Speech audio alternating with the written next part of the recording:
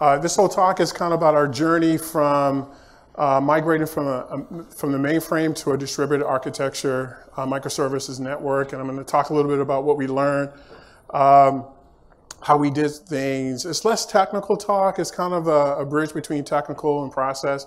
So I'm going to go through some of the things that we learned and what we discovered, and I'm going to talk a little bit about the roadblocks and the gaps, and it's kind of it's taking a whole year worth of stuff and putting it into a half an hour. So bear with me. If I go a little fast or I miss something, please feel free to raise your hand and I'll slow down. So again, from mainframe to microservices. So this is a little bit about our company and who we are. This is we had our summit in Chicago a couple months ago, and this is the team here. You can probably figure out the big guy out there, and then that's me. So I'm pretty easy to spot. This is my whole team here. So Somos is one of those companies that you probably use any one of our products and services every day, but just not know who we are. We are responsible for all the toll-free numbers in the US and Canada. And so we're kind of like, as Phil said, well, you guys are kind of like the DNS of toll-free numbers. You're like, yeah, that's exactly what we are. We're not the guys that give out the numbers, but we have Restborgs, companies that you're familiar with, CenturyLink, Verizon, AT&T, Google. The companies, we support what we call the responsible organizations or Restborgs. They're the ones that go out and deliver toll-free numbers with their packages, but they're selling your website or what have you. They're the ones that are actually delivering the actual numbers. What we do is to make sure it's a level playing ground, so someone doesn't take 1-800 flowers, which is probably one of the most popular toll-free numbers that people are aware of. We want to make sure that Joe's Pizza doesn't take 1-800 flowers. And so this is the team. We are sanctioned by the FCC. We have a tariff, and we're a neutral organization. So pretty proud of that. This is me. I'm just a guy. This is Stuart of a lot of great people, and this is what I do. Originally when I came to Somos, I was a Scrum Master, and so there are people who don't work in the engineering group that says, hey, I didn't know Scrum Masters did release management. I'm like, no, we don't, but I kind of got the job because of my past experience, and we're a very small organization. We wear many different hats. So not only am I a Scrum Master, which works really well when you're talking about DevOps and doing things in an agile kind of way, because you bring that experience along with the technical backgrounds and technical background and all those kinds of things that fit into what we do in our careers. So that's just me. I'm a new granddad, so I'm pretty proud about that. I mean, I wish I could put my granddaughter up there, but. So let's talk about what's going on here. So we are on a mainframe. And we've been on the mainframe for 30 years, right? So I'm trying to see this here. Yeah, we've been on the mainframe for over 30 years. Our main application runs on the mainframe, right? It's a big IMS database. It's been around for 30 years. We have over 41 million TFN registry records. And so as you can imagine, having things on the mainframe makes a little bit of challenge for customers who are expecting development now, results now. No offense against the mainframe, okay? This is not a discussion about how bad the mainframe is. This is just our journey of moving from the mainframe to microservices architecture. So there was a number of things that we had to deal with, one of which was delivering things in a timely fashion. In the mainframe world, things take time, right? There's a talk that's going to happen tomorrow at 11 o'clock by a lady named, I think, is it Rosalind? Oh, there she is. Wednesday. She's on the other side of the coin. She's actually the mainframe goddess, speaking to how great mainframe is. You just need to modernize it. So we had a very interesting discussion this morning, in fact. So the other thing too was cost optimization. On the mainframe, things are a little bit expensive on the mainframe, especially if you're a small organization, because you're actually paying to maintain this big iron, right? You're maintaining it. It's costly, and it's not very. In our experience, it's not very agile, right? That's okay. There are some things that I learned even today that the mainframe is really good for. For what we wanted to do, it's not really good. It's not really good for what we wanted to do. So let's skip to this one. So the bottom line really for us is what we really wanted to do is be responsive to our customer base, right? When our customers come to us and say, hey, we really like to have these features, I'm like, great, can you wait a year? Can you wait 6 months to get those features? We'll get it to you, because in the mainframe world is a little bit different. And so we really wanted to be more agile, and actually be able to respond not only to our customers. We have the distinct honor of supporting a whole industry, right? There's not many companies that can say that they're supporting a whole industry. We are in that position, and so we wanted to be very agile in our response to our customers' demand. So our adventure begins. So what happens? So we decided, right, after 30 years, you know what, we really need to migrate off of the mainframe.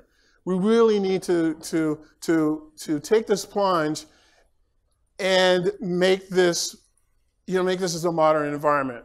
Not only make it a modern environment, but make it so we can future-proof ourselves, right? Because there's not a lot of PL1 programmers around, right? That's not a good career move if you're just graduating from school. Oh, I want to be a PL1 versus Java. So that's the kind of thing that we were running into. So our venture begins. So I wanted to give you a little bit of understanding of how we plan this out. So in the mainframe does very high transactional throughput. And then what we do is in the mainframe, you write all these interfaces for customers and various things that you want to do to access that. Well, we wanted to make sure we could still do that, but we wanted to make sure we could do it in the microservices world. And so what we did was overall, we came out with this overall plan to make this environment, to architect this environment in such a way is that to the customer, they see a new interface, but our solution does the same thing that the mainframe does. But the difference is that what's behind that is the layers of API. So it's a layered process environment where we have a business layer, we have API layer, we have gateways. We're able to process the same transactions that the mainframe does. So if you put in something to the mainframe to say do a bulk number reserve for 1,000 numbers, we need to be able to do the same thing, and the customer not know the difference that we bulk number reserve 1,000 numbers, right? So we needed to. One of the requirements was to make sure that with the mainframe, if you put in 1 and the mainframe puts out 2, we need to make sure the whole environment does the same thing. And so that's what we came up with this architecture, this high-level architecture, and this is a better view of it. Gosh, I wish I can get down and kind of point to it, but on your left, you'll see that these are our products, legacy products on the left. These are Somos products that have been around for years, MGI, WBA. Those kinds of products are what our customers have been using for many years. And what that allows their customers to do, they build products around these interfaces, right? And so we want to be able to maintain those interfaces while at the same time to modernize what happens in the back end. So instead of you going to the mainframe and the mainframe processing the payload, the stuff that comes through here, we wanted to put our own architecture, our own application behind it. And so it processes and gives you the same results, right? So that's really in a nutshell what we're trying to do. I don't want to get into a whole technical discussion about, what API microservices are, and there's a lot of smart guys in there. We can have that conversation offline, but essentially, we took all the stuff that the mainframe does, and we put it in a set of APIs. And so instead of the mainframe batch processing all this stuff, the APIs do it. So for instance, if you bulk number reserve something, in other words, if you go in and you find 500 toll-free numbers that you want to reserve against for your account and put it into what we call the RESTberg responsible organization, Well, we may have, in that case, we have 13 different APIs that do that in the background. Right? And so we want this flexibility, so when we add a service or a feature, great, we'll just add an API. We'll just plug in an API and do it. Great, that problem solved. Well, it's not as easy as that. Trust me, we had a lot of roadblocks and we had a lot of issues in the beginning. But we eventually got there. I'll talk a little bit about that as we go on. So moving forward, once we decided that that's what we're going to do, we have an architecture, we have a way of doing things, let's go line up some vendors and some developers, and let's start doing this for real. We found out that we had some problems. We had some gaps, actually. So what do we do moving forward? So the first thing we needed to do is build trust with our operations guys. Because now they're like, hey, if you're moving away from the mainframe, what happens to us? And we're like, oh, shoot, well, I guess we don't need you anymore. Bad thing, that's not true. So we had to build trust with our operations guy. So my colleague, his name is Mike Unoni, he is the operations guy. He's the guy that runs the mainframe for Somos. He has a bunch of vendors that work for him. He runs the mainframe. So the first thing we had to do was sit down together and build trust relationship. So he knew that, hey, listen, we're still Somosians. That's what we call ourselves, Somosians. We're still Somosians. We still have to work together. So let's build some trust. That's one of the things we learned in this journey. We had to build trust. Now we made a lot of mistakes. But it came down to, you know what, we really need to build a trusted relationship. Just because the operations does what they do, I don't need to go and put it in their face that, hey, you guys are on the mainframe, I don't need you. That didn't work so well. So that was a lesson learned. The other thing too is developing a DevOps culture. There's been a lot of discussion about developing a DevOps culture, but in our world it's a little bit different because in the mainframe world, DevOps is like, what? If you talk to a mainframe guy about DevOps, they're like, and? What DevOps, what are you talking about? I'm operations. The development guys are over there. That's kind of the attitude. That's not necessarily a bad attitude because it works on the mainframe, but it kind of works on the mainframe. But for us, we had to bring this together and make it work. So one of the things that we learned is that we had to not only build a DevOps culture, but we had to do it in a way that would work in the mainframe world, that would bring in, sort of ingest the mainframe operations guys. And what does that mean? Okay, let's talk about that.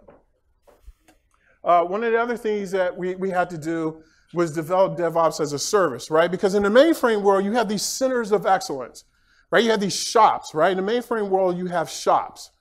Right? You have, the JCL guys, the security guys, the initiator guys, you have the database guys, right? It's an IMS database. You have the database guys. They talk about sectors.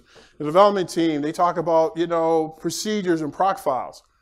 So we had to develop, when we moved over to the microservices world, we kind of took that whole mainframe kind of way of doing things and we brought it to this new world. And it didn't really work well. So one of the other things that we had to do is we had to build a DevOps as a service. We had to make sure that, hey, we're not a center of excellence. DevOps is your responsibility. Yes, Mr. Developer, it's your responsibility. Yes, Mr. Operation Guy, it's your responsibility. Yes, Ms. Tester, it is your responsibility. Let me move on here. So the other thing too is, what is this? Learn services. Oh, okay. This is a really great lesson here. This is a really great thing that we did. So I'm really proud of this because it's such a simple thing. If you really want to get good consensus with people, take them to lunch. Do a pizza bus, right?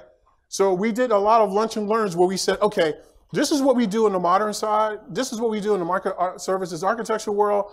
This is what cloud is, and let's have a lunch and learn, right? One of the things that Somos is really great about is feeding us. As you could tell, they feed us well. And so what we did was we put together a bunch of lunch and learns to get people involved and get them talking. What else did we do? So The other thing is, I got to tell you guys, how much time do I have? Okay, I'm a big proponent of AWS. I love AWS, and I'll tell you why. What AWS does for a small organization is give them flexibility, right? You remember in the book, and you remember in the book in the Phoenix Project, there's Bill makes this, was it Bill that said, one of the guys makes this comment about cloud. It's like, well, what is cloud? What's the big deal about cloud? It's just a bunch of machines. Well, what AWS does for us, it not only gives us the machines and gives us that virtual ability to dynamically create stuff, it also gives us a great software development environment. If you want to set up your developers really quickly, get them on AWS. And if you really want to set them really quickly, embrace containers. So one of the things we learned is that, hey, you know what? Let's create a development environment in AWS. Now, one of the challenges that we had to overcome is that not only do we have developers in the US, we have developers in India. So how do you get 100 developers, 100 testers, how do you get all those guys to work together in a seamless development environment? How do you standardize your development environment? That's what we use AWS for. So we're a hybrid solution, shop where we have AWS as a development environment and our production environment is in our data center, which runs VMware. So that posed a challenge. Let's talk a little bit about that.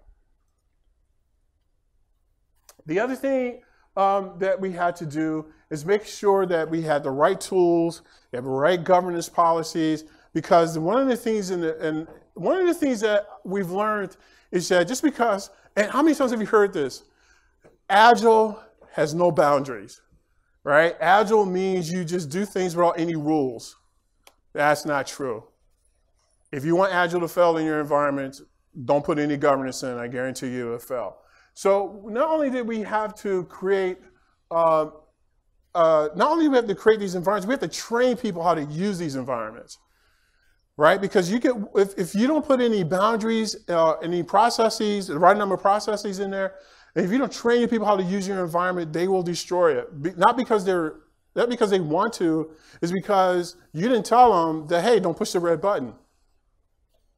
Right? Because if you give somebody a red button, they're going to push it, right? So we have to address that as well.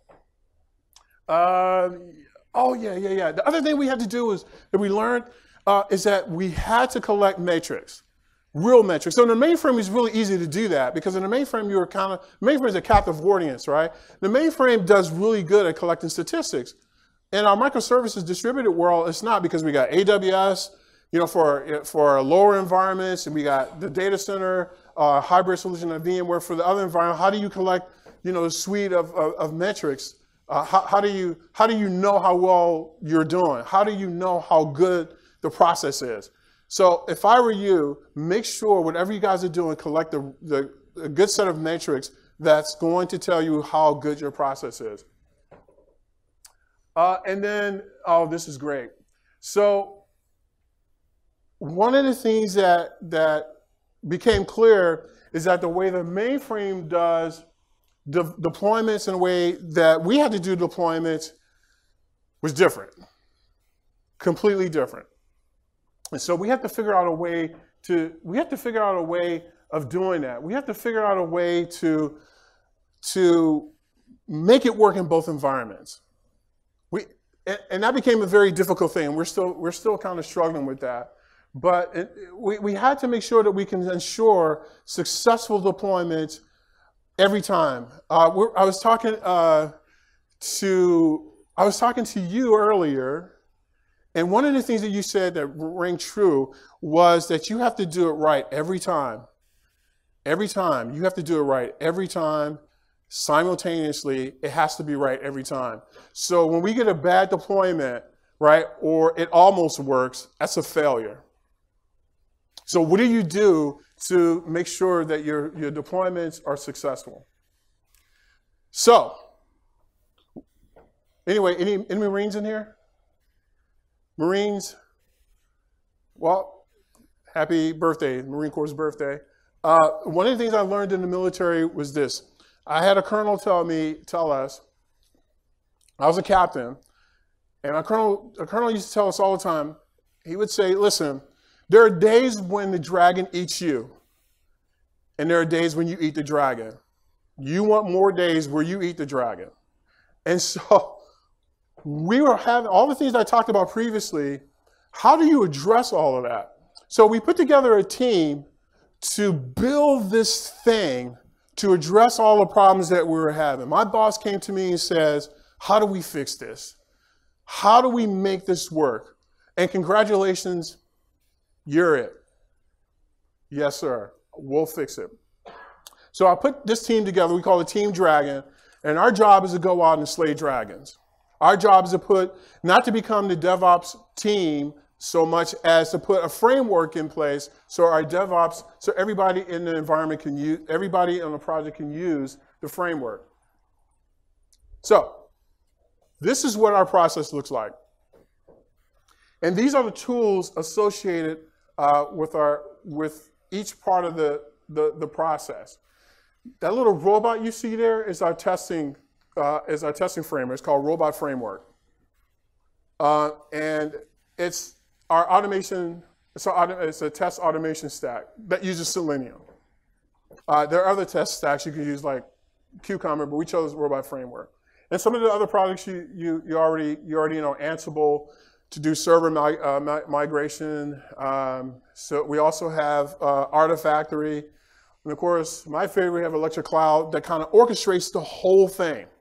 So I don't want to make this a sales pitch, but what Electric Cloud does for us is to have one environment that pulls all of this stuff together in a seamless way. So in our solution, Electric Cloud didn't come in and replace everything. It came in and integrated everything. So for example, when we do builds, we take the builds and we put it into Artifactory. And then we use pipelines and deployment in the deployment module, part of the application module. When you do the application model, is to go in and pull out certain things. Like for instance, when you do a build, we go in Artifactory and pull it out, right? So we're not using Electric Cloud for that. We are getting rid of some of our Jenkins jobs and replacing them with CI/CD processing in Electric Cloud. So the Electric Cloud gives us that ARA, that orchestration, sort of that one tool that brings all the other islands of tools into play. Now, what's the advantage of that? Well, then we're not reliant on just using one tool. If we want to go out and use, let's say we do want to use Jenkins, right? Great.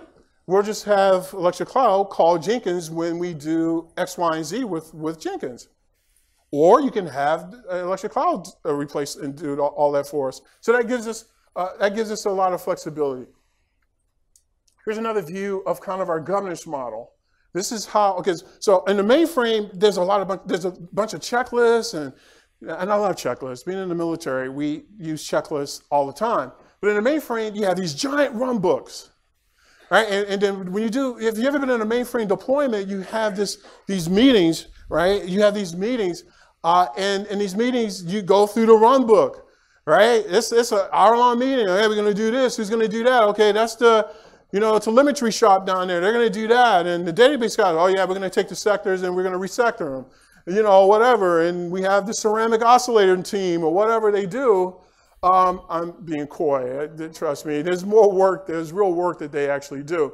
So we had to take their process and our process and put it together into a workable solution, because the first phase of our application, this is something I didn't tell you, the first phase of our application actually runs on top of the IMS database that's part of the mainframe, right? So I can't ignore the processes and all the great work that the mainframe does. They have a very mature process. So we got together and we said, hey, you know what? Let's make a combined process and governance model that's going to work for all of us.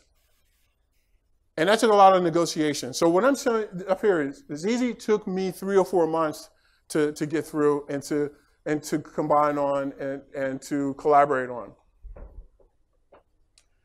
Bridging the cultural gaps. There are cultural gaps and any kind of migration from anything.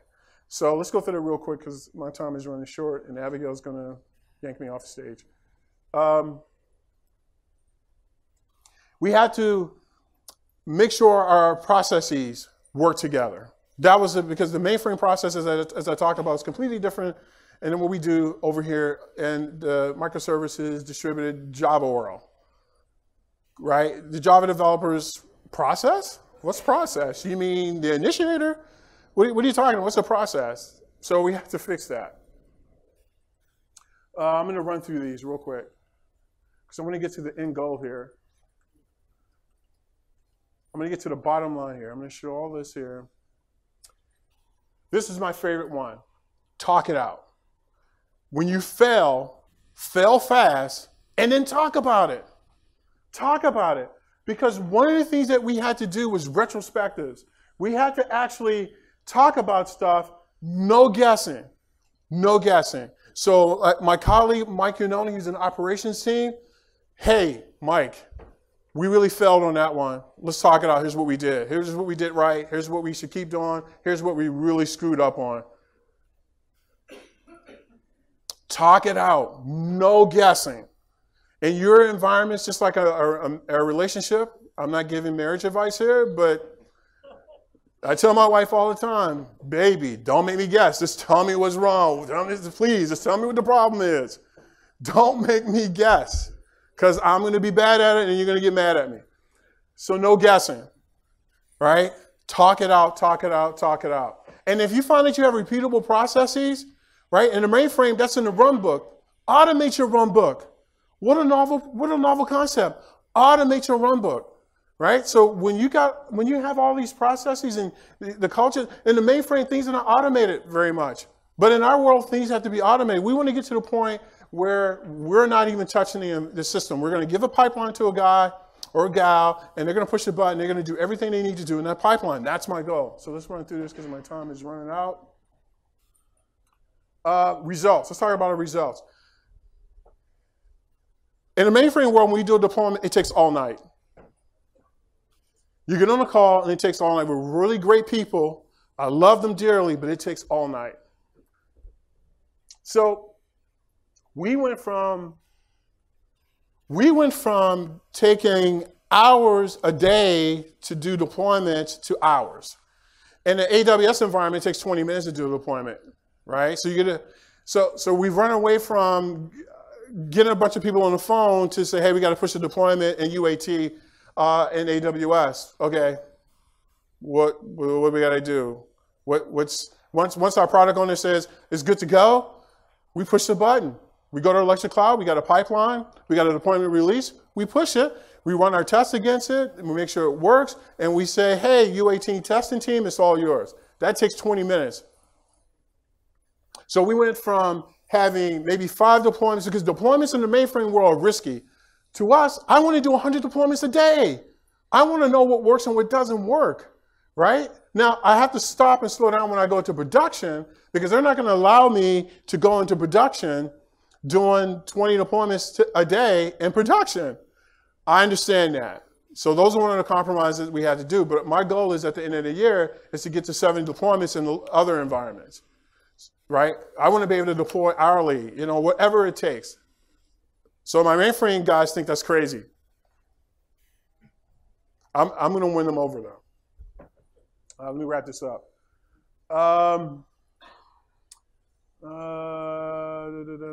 That's not important. That's not important. Oh, better cost optimization.